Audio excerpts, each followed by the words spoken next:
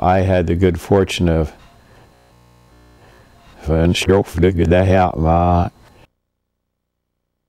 by introducing myself. My name is Tyler Abell. I had the good fortune of knowing President Johnson for some time and working for him in a few different capacities as a campaign office gopher in 1960, advance man in 1960, and thereafter as advance man and assistant Postmaster General and Chief of Protocol. I didn't have as much interaction with him personally as my wife did, because she was around the house all the time. But one of the interesting things is, to me, what an impression he made. Every interaction that I think I ever had with him, I still have a pretty vivid recollection of. And although a lot of people tell stories about how he had temper tantrums and called them names and that sort of thing, I don't ever remember having that experience. A couple of arguments with him, but I didn't argue with him unless I knew I was on sound ground, and I think he respected that. I had the good fortune in my life to work for, or know, some of the most prominent and fascinating people in America at that time. My stepfather was a famous journalist, Drew Pearson, and he had a closer relationship with Lyndon Johnson than most other journalists. And as he said, both in his diaries and to friends, Johnson was the first president that he ever knew that he was on a first-name basis with. My father-in-law was one of the strongest and most dynamic, forceful politicians that I met in my long career of meeting politicians. Earl Clements, who was a close colleague of President Johnson's when they were in the Senate together. He worked, in fact, as Johnson's assistant majority leader, and was majority leader when the senator had his heart attack in 1955 or 56.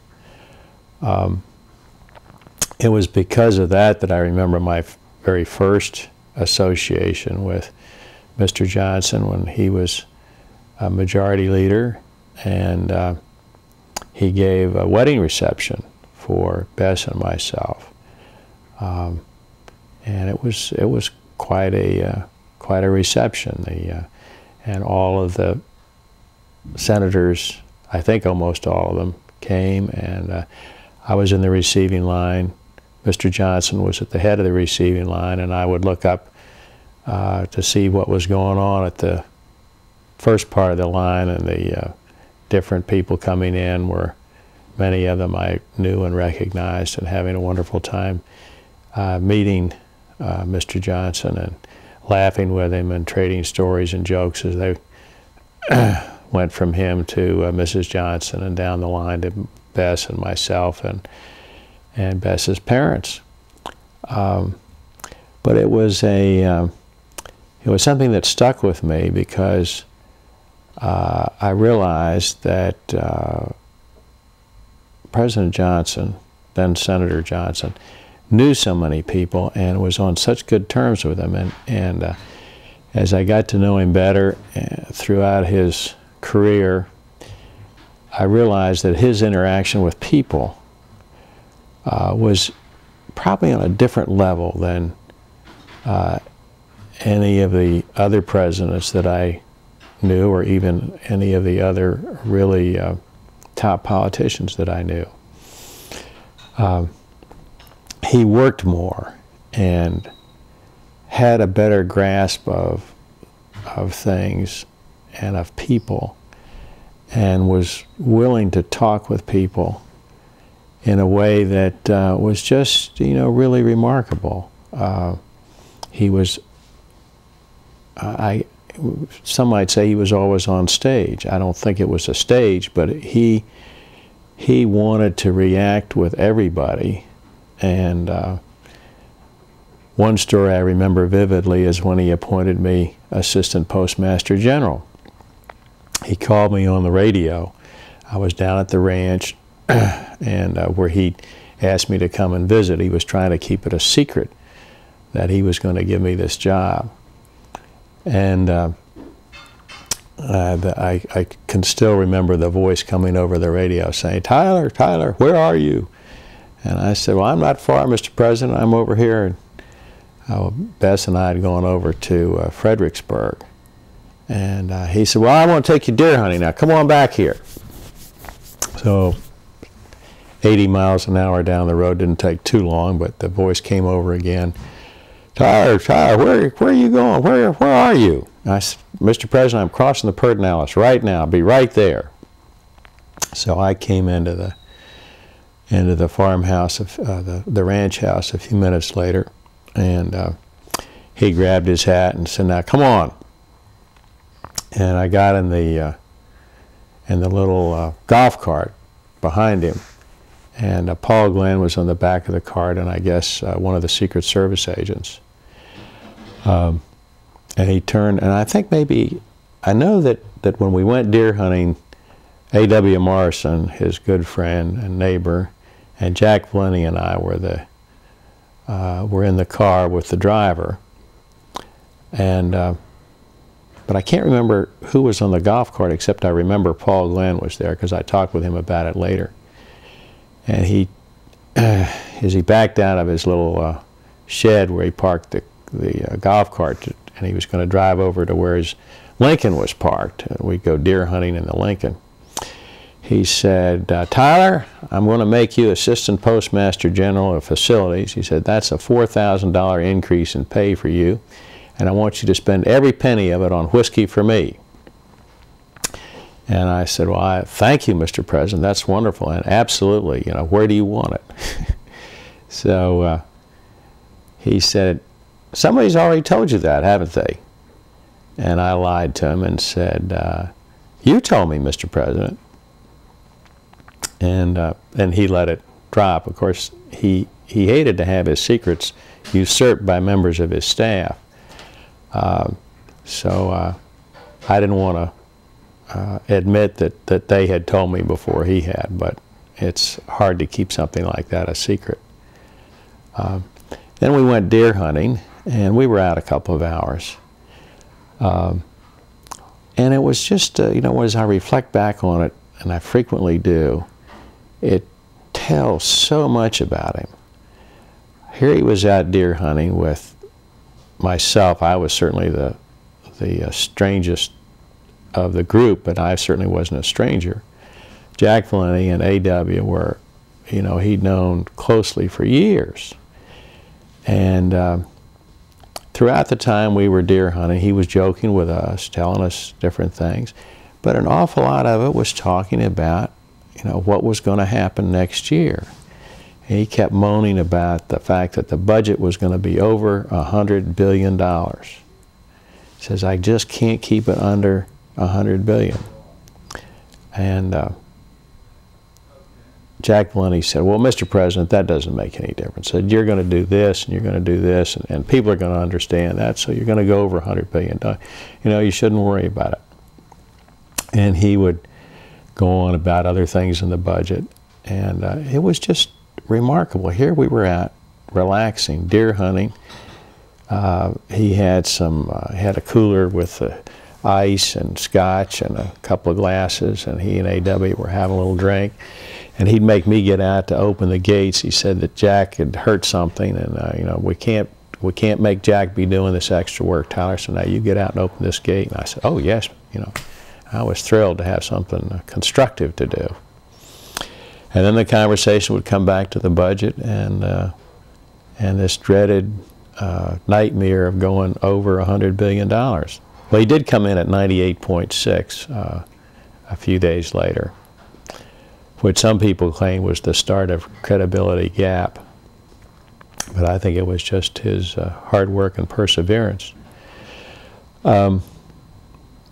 Another time, years later, I don't know whether I was chief of protocol or whether I was over at the White House during the brief period in which I was in a private law firm. But he was having a group at his upstairs in the Oval Room at the upstairs Oval Room at the White House. Beautiful, lovely place, and it was a small group. I doubt if there were more than 30 of us there, maybe less. We were having cocktails, and he was talking about how he was drinking Diet Pepsi or Diet Dr. Pepper or something like that. I said, he asked me how I kept so thin, and I didn't have any good excuse, just lucky. And then I got in a little conversation with Kermit Gordon, who was then head of the Bureau of the Budget, and Tom Mann. I don't remember what we were talking about, but the president was sort of close by. This was just a friendly Sunday afternoon little association of friends. And Tom Mann, who I think then was Assistant Secretary of State for Latin American Affairs, had known the president through, as many of us had, for many years. And I guess was originally from Texas. But he and Kermit Gordon started talking about something that I didn't know much about, and I can't remember now what it was. It had something to do with oil. And they said, well, maybe this is a good time to tell the president about it and ask him about it. So they did. The president was right there. They sort of yanked on his arm and said, come on over here, we want to tell you about this. And they hadn't gotten 2 minutes worth into what they were trying to sell him on before he came back and said, you're wrong for this reason. And it was just stunning to me on several levels.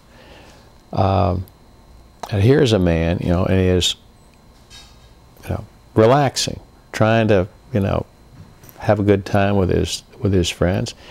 He never said anything about how, we're not talking business. Not only that, he was ready to talk business. And the business that they brought up, they've been rehearsing and talking among themselves about for, 5 or 10 minutes before they decided to spring it on him. He'd been talking to somebody about, whether they were overweight and, laughing and talking the way he did, kidding everybody. And he's ready to just sink them right down, and they weren't properly prepared. And that was the end of that. I don't think that policy was ever reviewed anywhere ever again. End of that policy.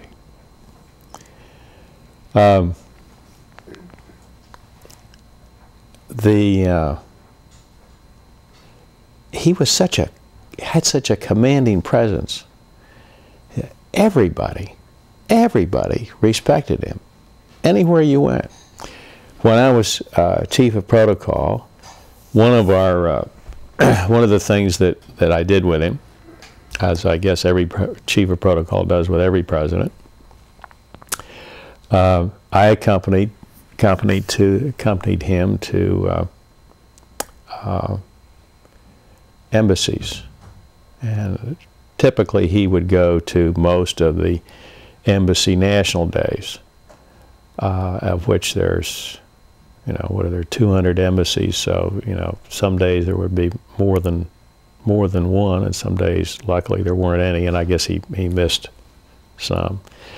But this was late in the administration, and Nixon had been elected, and we went out the door, just two of us, and the Secret Service, was driving, and there was he started to get into the limousine, and the Secret Service man said, "Mr. President, your limousine is over here." This was Nixon's limousine, so he, humbly, walked over and got in his limousine, and off we went. And at the embassies, the waiters knew him. And they knew what he wanted to drink, and they knew that he wanted a really, really, really light scotch. He preferred Cutty Sark, but if there was something else, you know, he tried to get J&B or something that would be as much like Cutty Sark as possible. And if it did more than have just a flavor of scotch in it, he would complain. And sometimes I think he complained anyway, just to be sure that nobody tried to be too liberal with the scotch.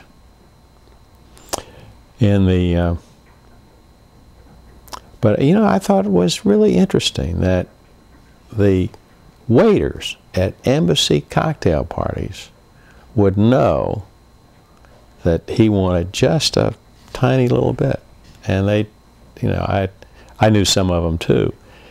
And they knew me, and I'd say, now, you know, make sure. Oh, yes, yes, we know, Mr. Abell. You know, just a tiny little bit. And they'd take it over to him in a silver tray, and he'd frequently just drink the whole thing down. But there wasn't enough scotch in there to make any difference. I only saw him over imbibe once. It was when he was in the Senate, and we were. I was there visiting him in his majority leader office, which is right off the floor of the Senate. So there was Senator Clements, who was then not in the Senate. He'd been defeated in '56, and this was 1960 in the pre-convention era, not too long before the convention, so it must have been June. There was Senator Clements, Senator Humphrey, myself, and Senator Johnson.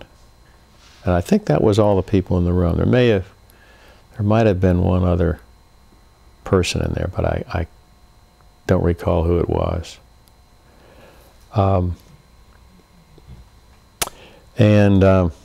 We sat and talked about the upcoming convention, the primaries.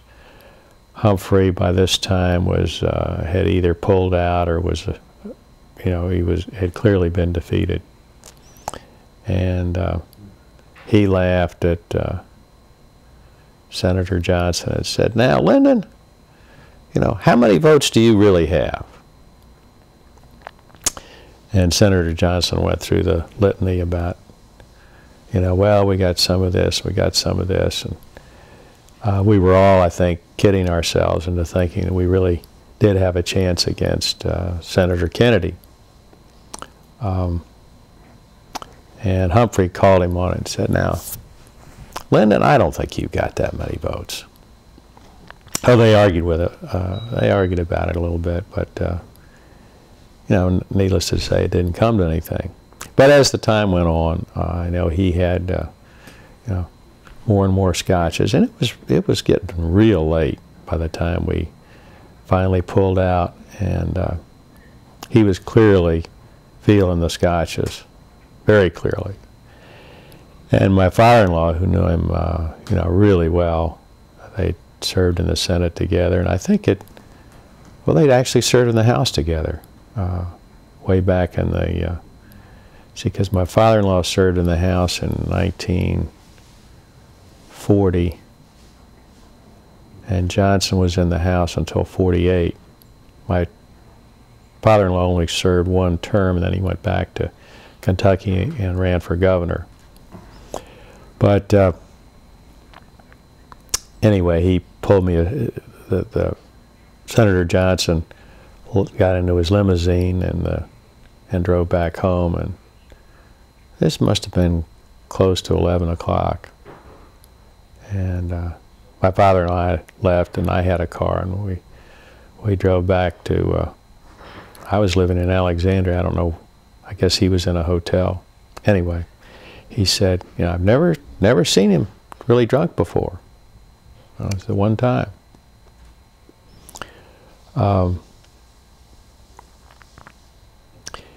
He was just an incredible human being, dedicated to what he was doing. And everybody has read about him, and I do it with great interest. Read several biographies, and I try to see whether the early days that I didn't know him personally read true to the man that I knew. And I think the stories about how he got started and how he was so interested in people and the way his personality shone through is very true to the man that I knew.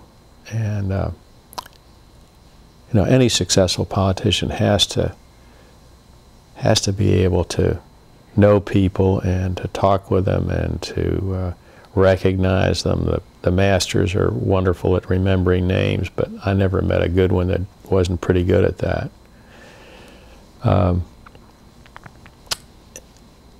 But I think he was just much, much better than any that I ever knew.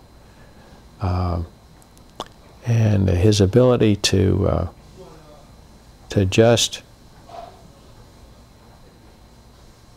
talk with everybody about everything, and do that all while he was, concentrating on being the president of all the people, or trying to be president of all the people. I thought was just remarkable, absolutely remarkable, and a tireless campaigner. Gosh, he'd complain sometimes, but not very much.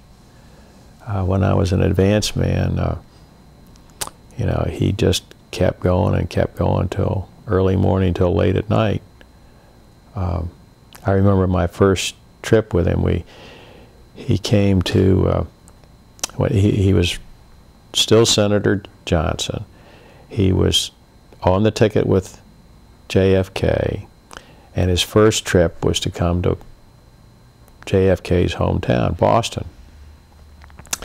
And Horace Busby wrote his speech, which was used over and over and over again through the campaign. It's a long ways from Austin to Boston. That was the catch line. And it was my first trip advancing anybody on anything. And I tried to do all the things I was supposed to do.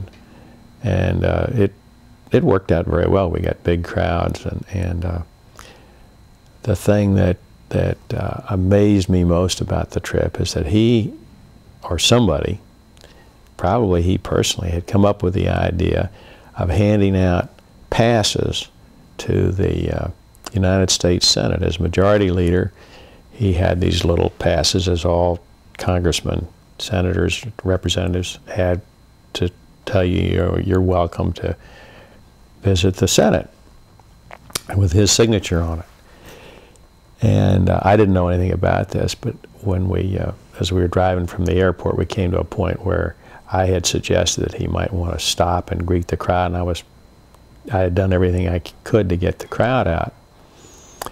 And there were quite a few people along the street. It was pretty successful, but he was just a master. He got out of the convertible and started along the street, shaking hands and handing out these cards. Well, the people just, there were some looking out the windows, and they just all flocked down and came out and just filled up the street, made a beautiful picture in the paper. And he was just handing out cards, and I don't know, somebody, I guess, was deputized from his vehicle to come up with more cards, because his pockets never emptied. He was just handing them out and shaking hands and going up and down the street. It was one of those things about him that I'll never forget. Another story that I love about him, it was Christmas of 1968, which was a dark day. That was close to the end. And my wife, Bess, had suggested to the Johnsons that this was their last Christmas in the White House, and maybe they would like to spend it in the White House instead of going back to the ranch, which they did. And they had several parties where staff members and their children were invited in. I say several because they didn't want to get too many people at one party. But anyway, the night that I remember, we had two sons, Dan and Lyndon. Lyndon was 10, and Dan must have been 11 or 12. In 68. No, wait a second. Lyndon was 8, so Dan would have been 10. Or maybe 9. No, just 10.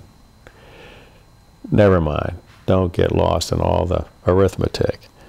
He was a little boy, and Johnson was this towering presence of a man, you know, just dominated the room for the staff, you know.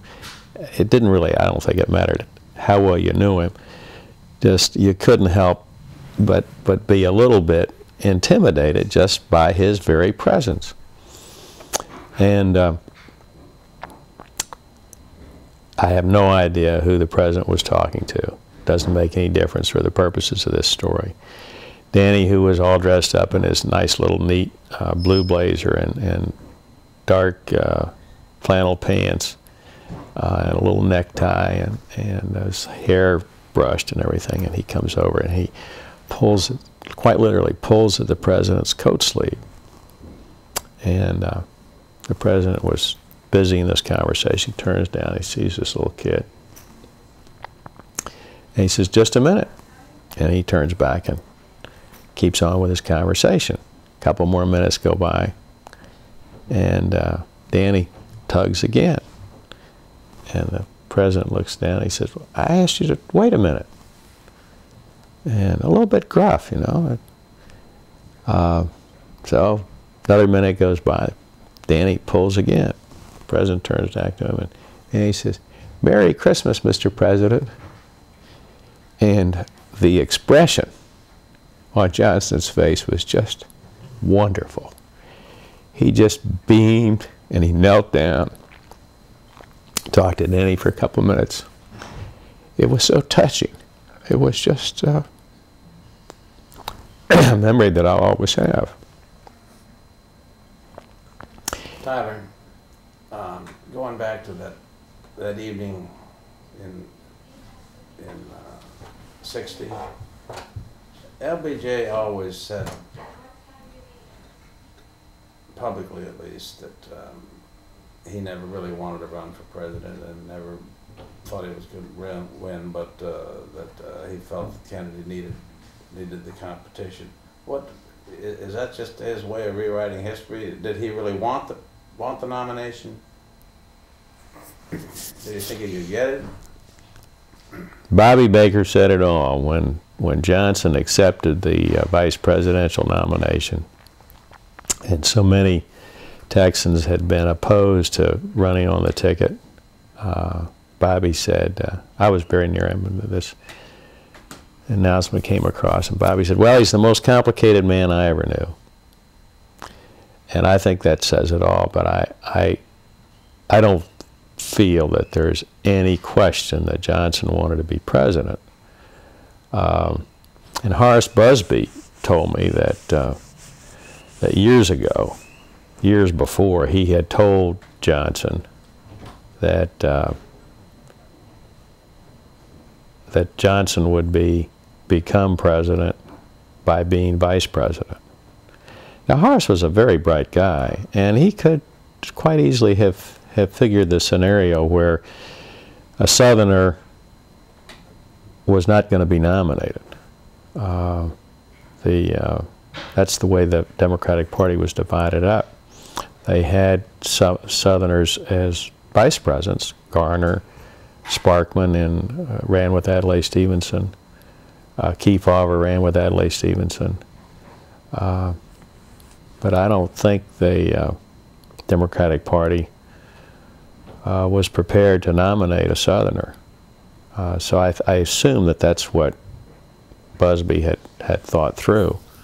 But certainly his prescience about that was truly remarkable. Whether Johnson believed that he really had the votes that his staff was saying he had, I don't know. I don't think he did. But I think he felt that, you know, you had to say that. His speech at the convention when he announced, and he didn't announce until just before the convention when he got to Los Angeles. It was about 3 or 4 days before, at the most, maybe just the day before. I remember the line that he had that he said, I think you ought to have a president with just a little more gray in his hair. Which is a line that his friend, Bill White, had written that speech for him. It's an excellent speech, really a good speech. And I thought that was a great line. Didn't carry enough weight to get him the nomination. I remember another occasion earlier that same year when they first opened the LBJ for President office in Washington. It was at the hotel there on the corner of 14th and K, belonged to K. Fritz. All of a sudden I got a blank about the name of the hotel, but it was it's been torn down and long since had a swimming pool in the basement. And we had the mezzanine floor. Maybe it was called Citizens for LBJ or something like that. Anyway, John Connally was one of the people that had pulled that together and rented the space and put up the sign and got a bunch of people there. And we were all, you know, trying to act like we were collecting delegates, and, you know, we were. We talked to delegates, and those were the days before primaries. There were only a handful of primaries: West Virginia, Florida, Wisconsin, California, maybe 3 other states, not New Hampshire, of course. But the majority of the delegates were either went through the convention process, and a lot of them, you know, had the option of, you know, voting for whoever they wanted to vote for, and many of them was whoever the governor told them to vote for. Anyway, Senator Johnson, John Connally, Earl Clements, Bobby Baker, and I had a breakfast at the Mayflower Hotel. And it was, you know, to talk about, you know, how we were going to get more votes. And Johnson was in a little bit of a grumpy mood. And the scene that I remember a couple of scenes there. One was that the waiters were so anxious to both listen and please us that they kept spilling coffee all over the table. If you take a sip of coffee, they'd immediately come and fill it up, and that would spill into the saucer, and then they'd take that away and it would spill on the table, to the point where the head waiter finally came over and told them to get the heck out of there. And then we got in the car. I had driven there, and when we left, they said, well, we'll give you a, you know, come on up with us. And so anyway, I went in the senator's limousine, and I think all of us went together. And Johnson was berating John Connally about spending too much money. He said, how much money are you spending down there anyway? And Connally, of course, didn't want to tell and figured that there was no value in carrying on this kind of a conversation, but Johnson wasn't going to let it go. Connally would try to steer the conversation over to something else, and Johnson said, well, I know what's going to happen. He says, you're going to tell me that if I meet so-and-so and stick my nose 4 feet up his ass, and he's going to give us $50,000 to pay for all this. Well, I just think you ought to stop spending all that money. And my thought was, well, that's the way politics works, but sure is a graphic way to state it.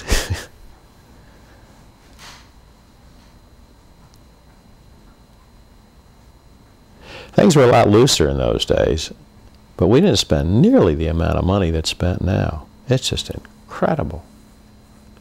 Incredible. We just spent, just pocket money, really. I was making something like $50 a week. And when we flew out to the convention, we flew in an unmarked plane that I found out from the pilot belonged to Brown and Root. I just piled all the campaign workers in a Brown and Root plane and flew them out to Los Angeles. Nobody had a word to say about it.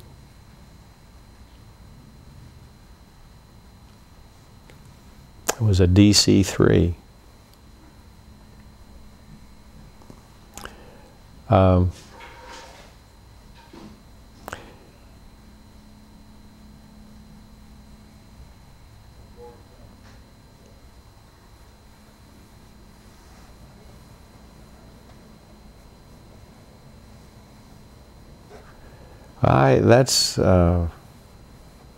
That's my repertoire for now. It's very good. Really fascinating.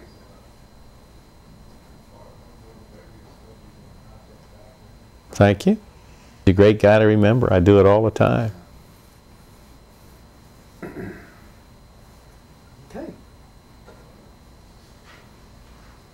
Bess? Yeah? Are you going to come back and talk about Lady Bird?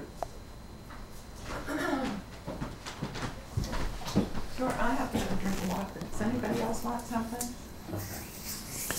I'll get you the drink of water. Would you like me to go get sandwiches? No, I asked Gladys to make some ham sandwiches. Okay.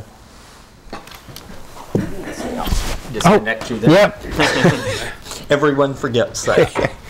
Well, it's wonderful to be here and not have to think that there's a camera or all that other kind of stuff. Okay, great. Let's see, I guess it goes around. Anybody see Dick Murphy at all? I haven't seen Murph in a while, and our little post office group, well, you know, because I think you've been invited to a couple of our meetings and reunions.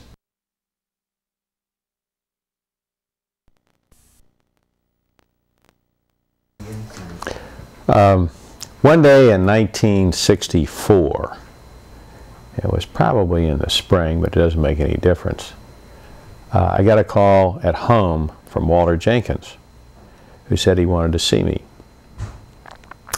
Walter Jenkins was, of course, the most trusted of all of the president's confidants, and a wonderful, wonderful person. So naturally, if Walter Jenkins wanted to see me, I'd do anything. So I suggested, because I knew he lived not too far from where I lived, I said, well, if you want, I'll come over there now, or if you want to see me in the morning. He said, yeah, we'll meet in the morning. I said, well, would you like me to pick you up and take you to work? He said, sure. So I drove over to his house, and we headed for the White House, with me driving a little Volkswagen, and which actually I'd given to my wife the year before, 2 years before, but she now had a White House car to drive her around, so the Volkswagen got traded around and used by other members of the family. And Walter said, Tyler, he said, there's something rather disturbing I have to tell you about. He said, a car registered in your name has been seen outside the Russian embassy. And I said, well, that's probably this car. He said, yeah. He says, this fits the description. I said, well, I can explain that. You know, I loaned this car to my mother and stepfather because it's really my wife's car, and she doesn't use it very much, so they use it. And I know that my stepfather has a good relationship with the Russian ambassador, so clearly, you know, that's why it's been parked in front of the Russian embassy. He said, well, okay, that's a good explanation, and we accept that, but he says, I think you better tell your stepfather not to park in front of the Russian embassy anymore. So I, you know, that did exactly that. And years later, it was 1970, I was at a fundraising party in New Jersey for Pete Williams, a senator from New Jersey. And one of the, you know, was a cast of hundreds at least, and one of the people there was a congressman named Neil Gallagher. And Neil Gallagher had gotten into a certain amount of trouble. I can't remember now what it was, but I think he might have been indicted and possibly convicted, and who knows how long that had been going on. But Neil and I were not really friends, and I was in fact kind of surprised that he knew who I was. And anyway, we struck up a conversation, which is the type of thing, of course, that's supposed to happen at those parties. And he said, you know, Tyler, I know about your problems with the FBI. Well, I didn't really have a problem with the FBI. And then he said, the president told me that the FBI had seen your car parked in front of the Russian embassy, and I know that you got in a lot of trouble because of that. And I said, yeah, wow, that's true. I said, and I've forgotten what else we had to say, but you know, we created stories and so forth for a while. But what struck me, and the point of this story, is, you know, how detailed President Johnson was. That it wasn't just that Deke DeLoach from the FBI had called Walter Jenkins and told him about my car being in front of the Russian embassy, but that Walter had passed it on to the president, obviously, and the president had remembered it. Not only remembered it, but when a congressman whose vote he probably wanted for something, he was knowledgeable enough, the president was, to know that Neil Gallagher was in trouble with the FBI, and to put him at ease by telling them about me. This guy, Johnson, was just remarkable, absolutely remarkable. Another story that comes to mind is not quite in the same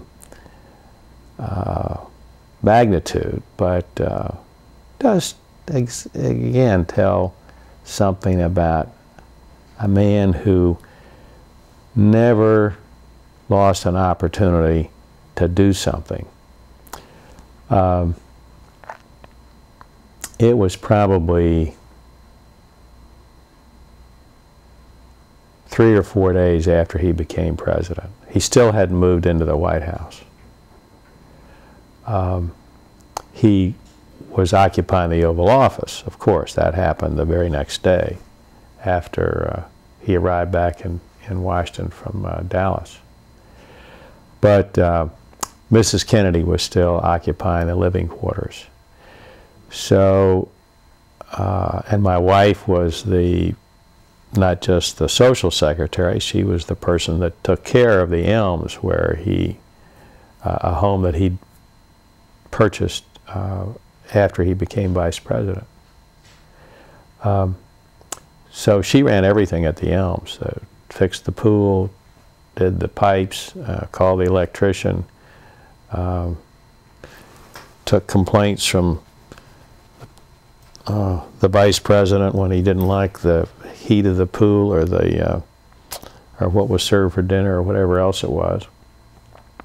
And so on this occasion, there was a small dinner party, and the people that I can remember for sure that were there were Bess and myself, the president and Mrs. Johnson, my stepfather and my mother, and I think possibly that that Arthur Goldberg was there. Anyway, it was, you know, it was an interesting, eclectic guest list. And at one point during the conversation, the president made a reference to me. I was then working as a special assistant to the Postmaster General. And he said something to me about the fact that the newspaper publishers and the catalog people got these huge mail subsidies. And I said, yes, Mr. President, but the real mail subsidy that you could put an end to pretty quickly is what we pay the railroads. We're subsidizing them to the amount of $400 million a year. And you could put an end to that pretty quickly if you wanted to. And nothing more was said about it. But the next morning I got a call, bright and early. You know, would like a memo about that, which I prepared, obviously, expeditiously and sent it over there. And years later, you know, a couple of years later, I was then had been promoted to Assistant Postmaster General. I got a call from Walter Jenkins. And Walter said, my friends on the Katy Railroad are worried that you're going to take a mail contract away from them. I had nothing to do with the mail contracts. That was a whole other division of the post office called the Division of Transportation. And I said, well, you know, Walter, that's one of the first things that the president and I ever spoke about. And probably the only thing we ever spoke about concerning the post office department was the subsidy for the railroads. And he said, well, if it shouldn't be done, don't worry about it. But if you can stop it, and it's the right thing to do, you know, just, you know, let me know. So I did check into it and let him know that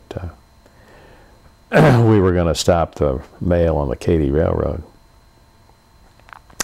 But Walter wasn't about to tell me or anybody else to do something that wasn't the right thing to do. And we all knew that that the president was omnipotent. It was just phenomenal. He kept track of everything all the time. And he wouldn't argue with me about the mail subsidies because he was prepared to believe that I understood what I was talking about. But he just wanted it done right.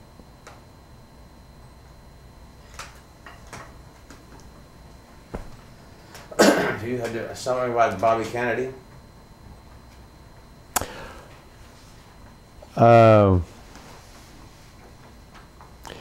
Yes, that's, I don't think there was any way that LBJ got involved in that, but it's an interesting story of that era.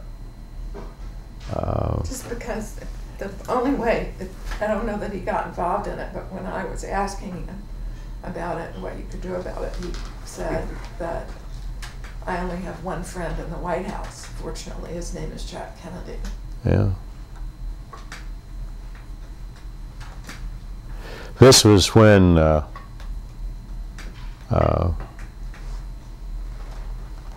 LBJ was vice president, and I was working as a special assistant to the Postmaster General, a wonderful, wonderful man named J. Edward Day. And Mr. Day called me in one day to his office and said that he'd gotten a call from Bobby Kennedy, and Bobby had told him that Michael Monroney, who was another assistant, in fact was Mr. Day's executive assistant, and I should both be fired because we were disloyal to the administration and we weren't doing the things that that he wanted done over here.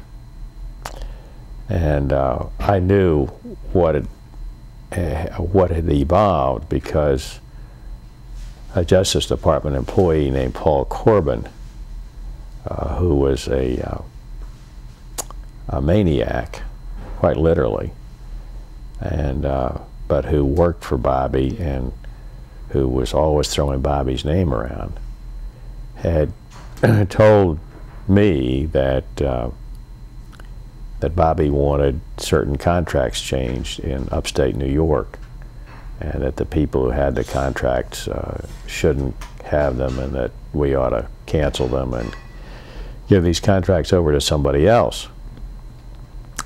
And Corbin made the allegation that these guys were crooks, and you know, they were in with the mafia and so forth and so forth. And I had investigated it carefully, and I couldn't find any reason that we could come up with to do Bobby Kennedy's bidding, and I just told Paul Corbin that we couldn't. So Corbin, in turn, of course, had had to play his trump card and tell Bobby that that we were bad guys and get us fired, which Ed Day, to his credit, wouldn't do. And I told Bess this story, and she recited to me what the president, or then vice president, told her, which is, I only have one friend in the White House. Fortunately, it's Jack Kennedy.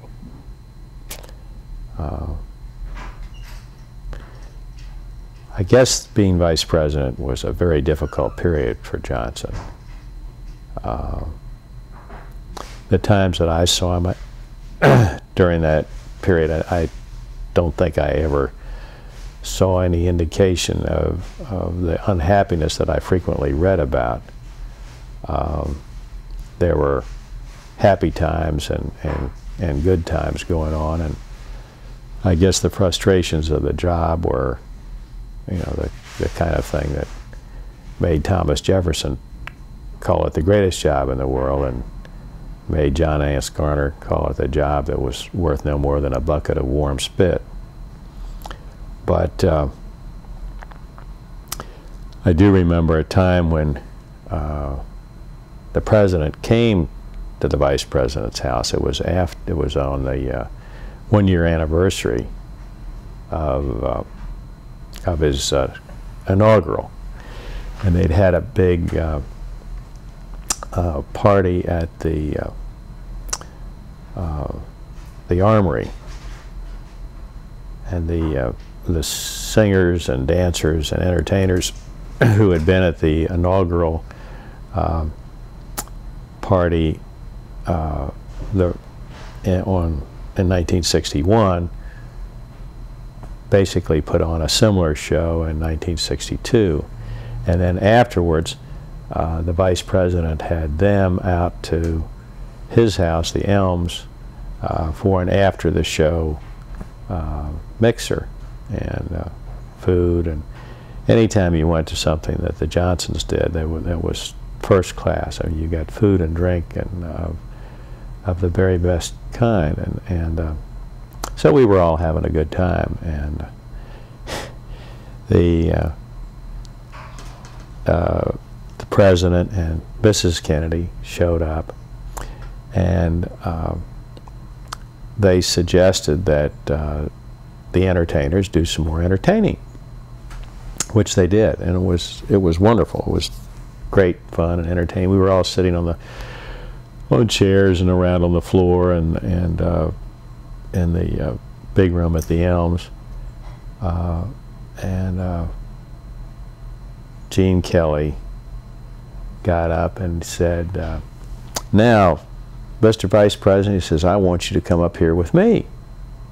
And Mr. Johnson started to get up and sort of moved over to be with Gene Kelly. He said, Gene Kelly said, "We're going to sing a song." And at that, the Vice President, he knew he was good at an awful lot of things, but he was not a singer. So he just sort of slunk back into the crowd, and Kelly tried to drag him up, and he said no, he wasn't going to get up there. So then the President got up, and Gene Kelly and the President sang "When Irish Eyes Are Smiling," which, and that was sort of the denouement of the party. Great. Had you, you know, I'm sure you're going to drop a bunch of these, but these little things keep coming back to me, and they all tell me stories about, they're stories about LBJ. They're funny in some respects. Most of them have their humorous side, but they all tell to me a story of a guy who thought that he could do everything, and in many respects he was right. But he recognized, as the story I just told about singing, there were certain things that he couldn't do. But in terms of taking charge, yes, he could take charge of everything. It was a hot summer day, I mean really hot, and Bess and I were invited to come over to the Johnsons to swim. And when we arrived,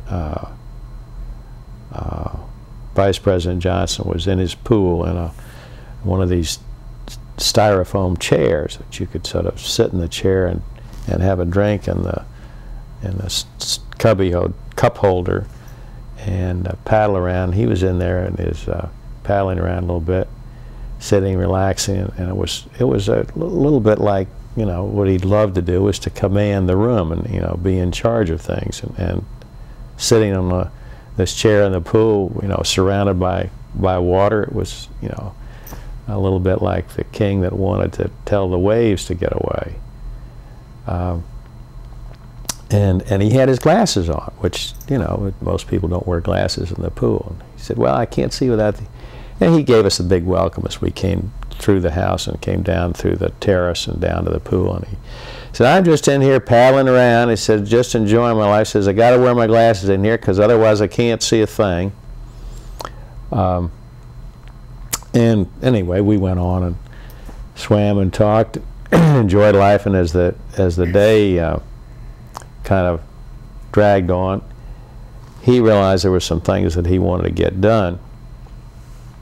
So he got on the phone. Of course, there are phones everywhere.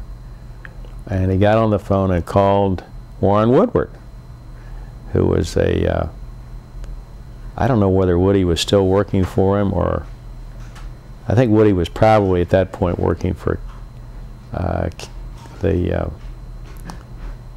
TV station in Austin, but maybe he was on the staff in Austin, or maybe he was off on his own doing something private. Didn't make any difference. It was Saturday evening, and so I'm sure he called Woody at home. He said, "Woody, I need some bait." He said, "We got this pool, but we don't have enough, you know, we got guests coming in all the time, and I need some bathing suits for these people that come here without their bathing suits. I want you to order some bathing suits."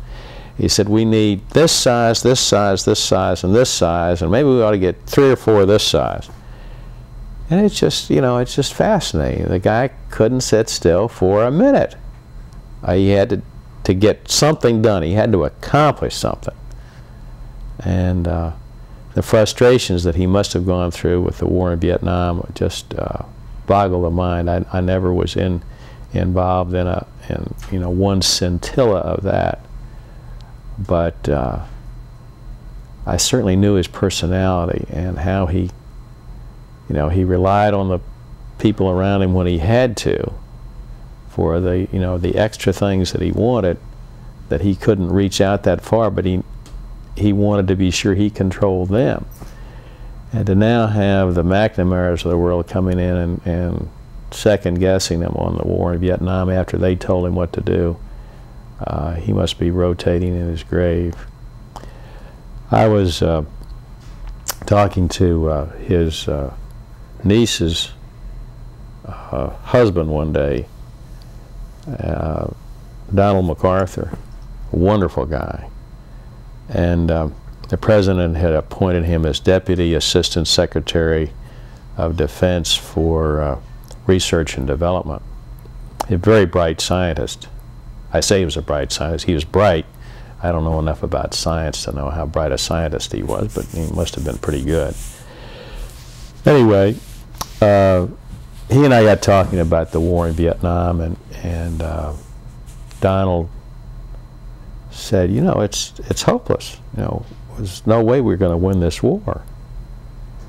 And knowing what I know about the president, I said, well, he's going to respect you, Donald, because you're there in the Pentagon with all the details. What happens when you tell him about that? He says he didn't want to listen. He said he didn't want to listen? I said no. Donald said no. He just, I've raised it with him a couple of times, and he just doesn't want to listen. He's in a impossible situation, and he's not interested in what I have to say.